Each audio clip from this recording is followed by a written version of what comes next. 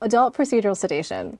So this is sort of a nice sort of, you know, we do this all the time. I think it's sort of good to have a review, and it's sort of nice to see like what other countries are doing here. It is. So they've incorporated the ACEP policy on procedural sedation from 2023. They also have the Royal College of Emergency Medicine best practice guidelines on procedural. I can't do it in an accent. I wish I could, but I can't. Can't tap into my British accent.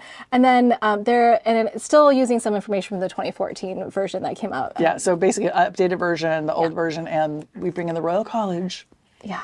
So the policy statement here, right? So it's really saying that emergency physicians are trained to administer procedural sedation and should not be required additional training to be credentialed It's for so sad they have to sedation. keep reiterating The fact this. that we had to say that out loud to some of our critiques out there from different specialties, just gonna We'll just re-emphasize that. But pull that up if anybody gives you grief. Let's hope not anymore. But anyway, so to provide procedural sedation, which agents to choose should be individualized for every patient, right? We do this all the time. All the time. All the time to figure out which one would be best based on what's going on and why you're sedating and like, exactly, right? All physicians and staff involved in sedation are expected to be familiar with the drugs and to manage potential complications. Including staff. Yeah. Including oversedation. Yes, exactly. Yeah. Right. And so I think this is the key piece here where it's not just the physicians, like the nurses have to be familiar, right? You've got RTs involved, they need to be familiar so that we can all And they're be on often the your same lifesaver page. at the time. They're the one that notices something's changing. So. Especially if you're the one doing the procedure, like you need to have them be your extra eyes. Okay, so I like this table because it goes by sort of adverse event. Like, so, I mean, we don't necessarily, I think the way we're taught traditionally is to think about it, like memorize each drug and the dose and the contraindications and the adverse events, blah, blah, blah. But like, I like this framework because it's very oriented in what you don't want to happen, right? Like I have a patient that comes in and they need sedation for their shoulder. It's very different than so-and-so needs a sedation for something that's much more complicated. Like, you know, and so it gives you a sense of like, the thing that I don't want, I'm not choosing that drug, right? And so so we know agitation, right? That's sort of a not so great side effect of ketamine. Can I tell you a funny story? Yes, of course you can. So I got my wisdom teeth pulled when I was in college, and apparently I woke up strangling my mom. Strangling your mother. Attempting to strangle my mom, yeah. And I think I got ketamine. What a horrible dog. And I don't know what that says about my mental psyche. I was going to say, what's hiding in between? What's hiding behind that very nice face? So if you ever have to sedate me, think twice about ketamine. I will. I'll remember that. So you need a med alert bracelet. We're going to put a med alert bracelet on you. Don't give me ketamine or I'll strangle you. I'm a black belt too, so you don't want me trying to strangle you. There we go. So, okay. You need it. You need a thing. Some things, I don't know what it says about me. I feel like I'm a stable person when I'm conscious. Anyway, so for apnea, right, we know this respiratory depression happens with benzos. I see your look on your face. I'm sorry. Like you're scaring me now. But I can picture it, which is the scary thing. Like, how can I picture that? I can picture that. Okay, go ahead. I know, my poor mom. And then aspiration, we know, is a bad thing that happens with the benzos and the opiates, right?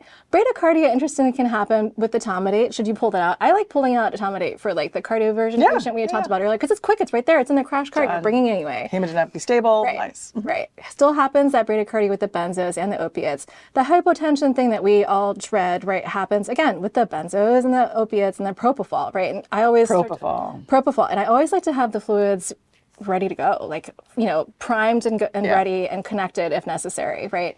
And then hypoxia, we know we try our best to prevent this. We give supplemental O2 and watch with end tidal.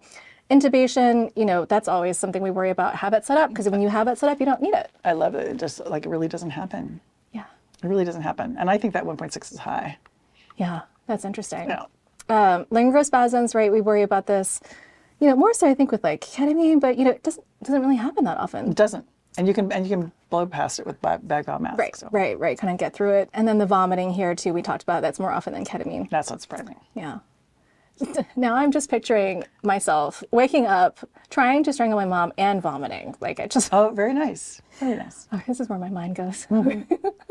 Okay, so back to the ACEP policy, right? So you're going to do sedation in a monitored setting as much as you can, right? Patients should be evaluated before, during, and after sedation. So this is a key.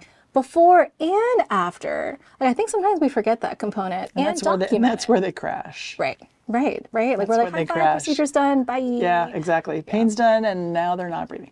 Right. And and really, again, supporting the people doing this hard work, right? Creating the institutional and departmental guidelines on supporting this process, making sure they Warms know your what heart. to do. That whole guideline thing, institutional guidelines. She's glowing over here. She loves that. I don't know. I actually like every time I see guidelines and protocols and policies, I like can't decide if I love them or hate them. It's a little bit of both, probably. Them. You love them. I'm just saying. That's her job. Okay, anyway. So these are the things you should have guidelines on. I just won't believe I get it. I think we should. Okay. So, EPs, right, so physicians and nursing should collaborate on all these said policies, procedures, et cetera. And I think specifically the nursing roles and their ability to administer sedative agents is key. Because I think that like people rely more often than not on the provider to really own that, but they're part of the process and oftentimes are eyes and ears when we're busy doing the procedure. And so making sure that they're on board and know that that's part of their role. Well, and this administer part is important too. Yes. For a long time, it was like, no, the doctors do it. The doctors have to do it. It's like, okay, I've got stuff. I'm like up here doing. It's like, hold on, I was getting okay, the split stuff ready. Like, you want me to what now? Yeah, and I'm not an expert at pushing drugs, frankly. I mean, it's not my, seriously? Yeah. I mean, I can, but I want I'm just not as, I don't do it as much. Totally true. Yeah. It's totally, it's weird that it's not being like ducking the job, but it's like, I don't push them that often. Yeah. So. Yeah. And then nurses should demonstrate competency, right, for these specific drugs. Yeah. All right. What do the British people say about this? Right, so the Royal College of EM Best Practices on Procedural Sedation in the ED.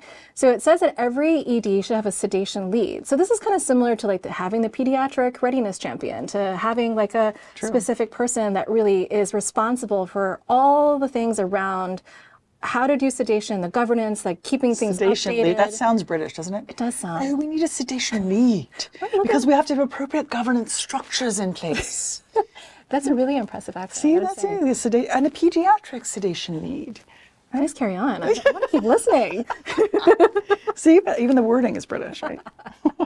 A checklist is strongly recommended. And I get that. I think this is that I do. I mean, anytime we're doing into something where you have the risk of airway, like have a checklist that's, and then a process should be in place to report adverse events and incidents. And this is sort of a great way to do performance improvement. Like, oh, what happened here? What can we do better next time? Yeah. Right? Having a learning system in place so that we can get better.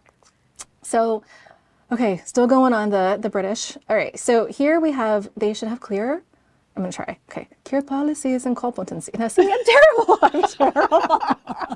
For procedural sedation and adults in English. So up-to-date lists of clinicians fulfilling competencies, right? Like you have to have a list of everyone that's trained and competent on this. And then I love, again, the idea of simulation. So being able to go through it, manage the complications right around that. I agree. Finding all the things that you need to have ready, like end title or, whatever it is you want to have at bedside. And then sedation should take place in a designated area of the ED with appropriate staffing and equipment.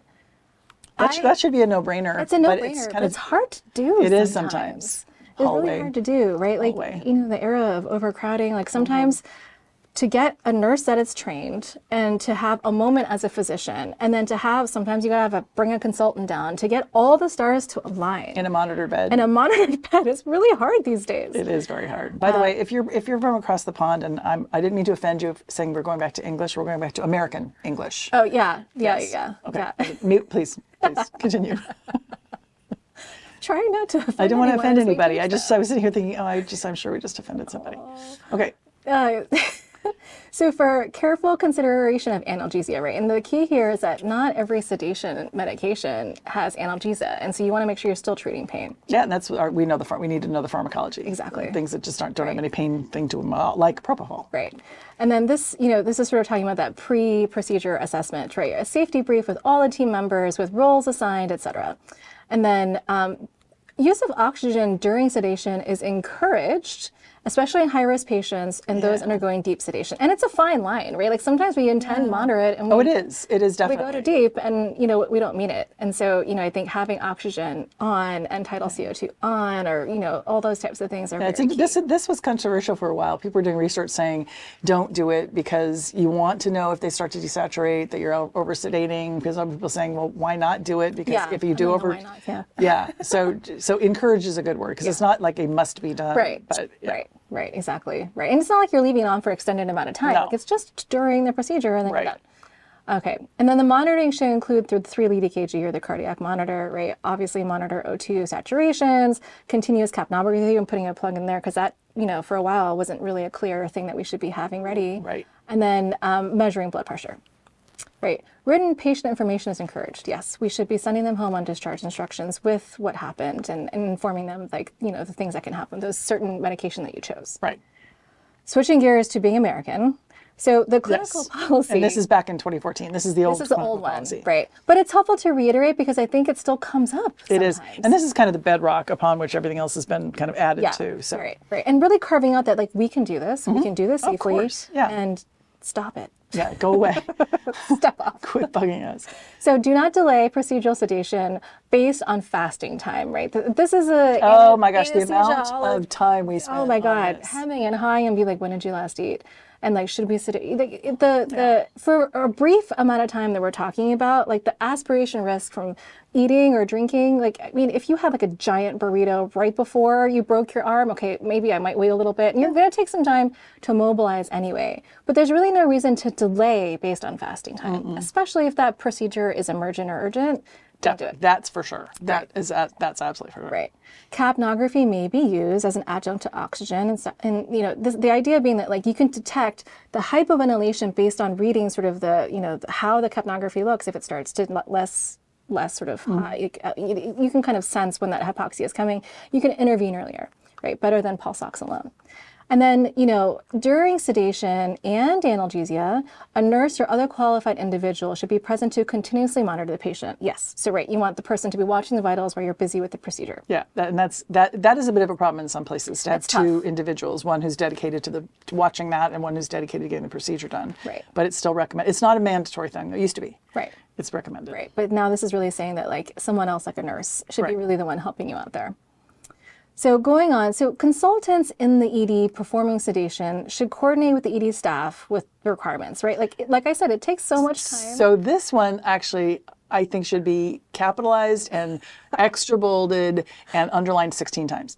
Because this is, I mean, how many times have you had a consultant come in and start sedating somebody when you're not even in there and they're starting, I only like 3 seconds to relocate the such and such, and they're not on all this stuff, and then it's a nightmare. Yeah, and I don't think they like, fully go understand stand the back risks from the patient behind it, right? Like they're very blasé. single focused. Well, because we make it easy for them all the time. Right. It's like so easy for them. Right, and majority of times it goes well. It does, and we're up there because watching we it plan when it for happens. Right, right. And I say, so don't let them come charging. That is one of my pet peeves. That is, it's like, okay, are you kidding me? We share the patient. Yeah. It is actually my patient that you're consulting on. Mine.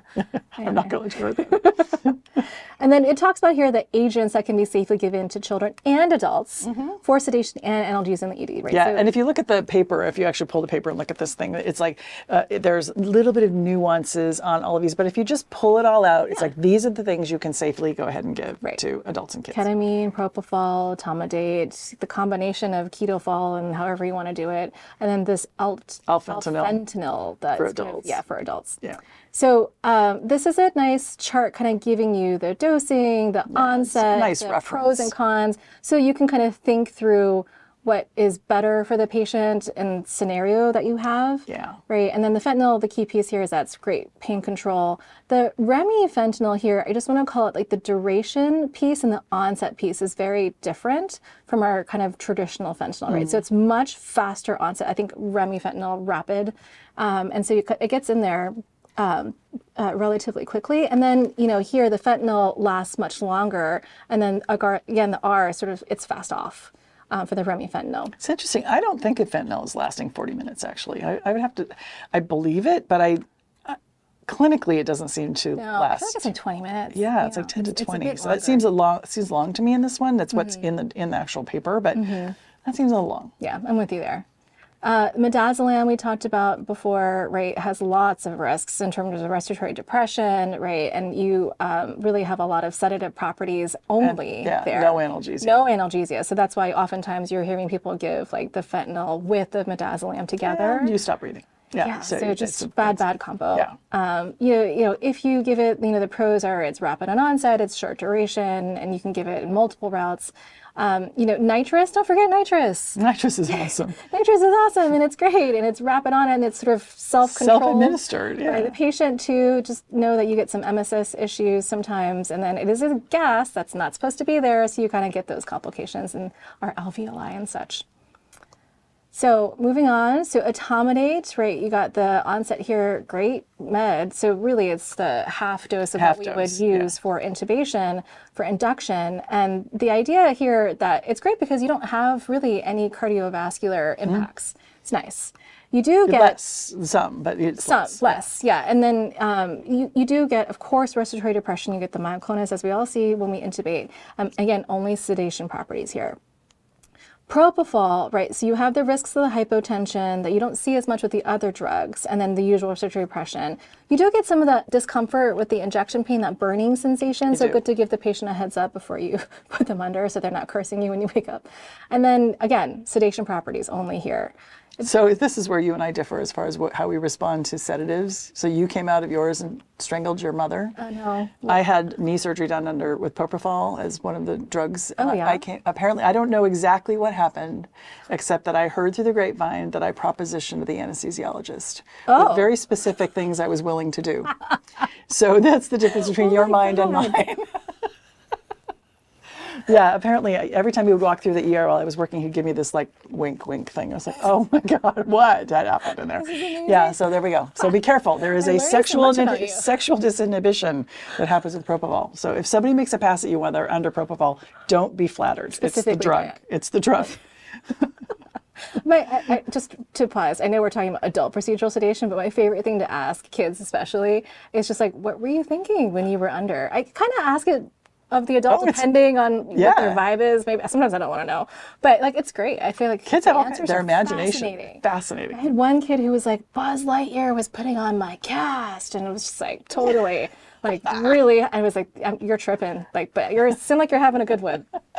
Anyway, so ketofol is great. This was really, really kind of the fad for a while. And it isn't anymore. It isn't anymore because it's not as, frankly, I think it depends on how you feel, but this can be kind of a pain to set up, to have two drugs, to have to kind of keep track of, and like, what did you give when?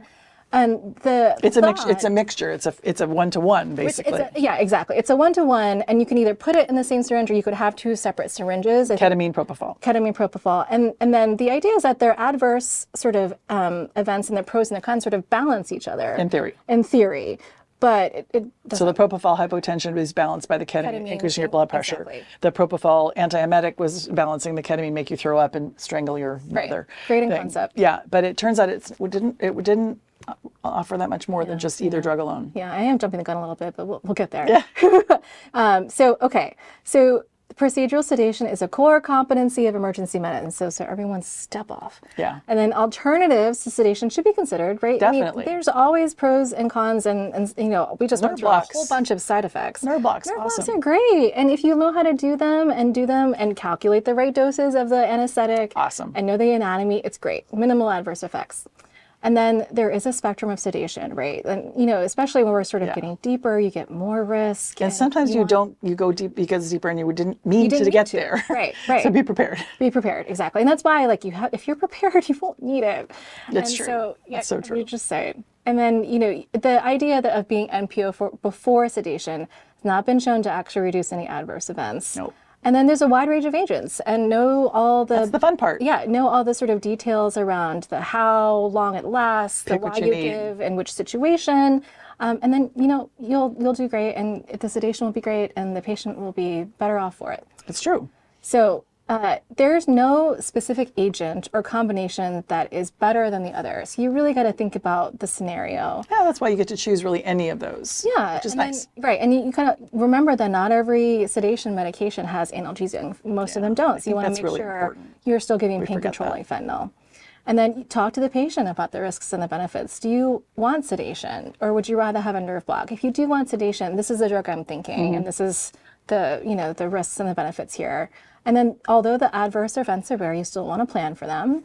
And then really the most common events are vomiting, hypoxia, and hypotension, or being overly sexual or aggressive. Apparently, yes. Apparently. And by the way, the vomiting is not associated with aspiration. The vomiting tends to happen once the patient is awakened up. Everything is protecting their own airway, so it tends to be just more discomfort than a real risk to the person.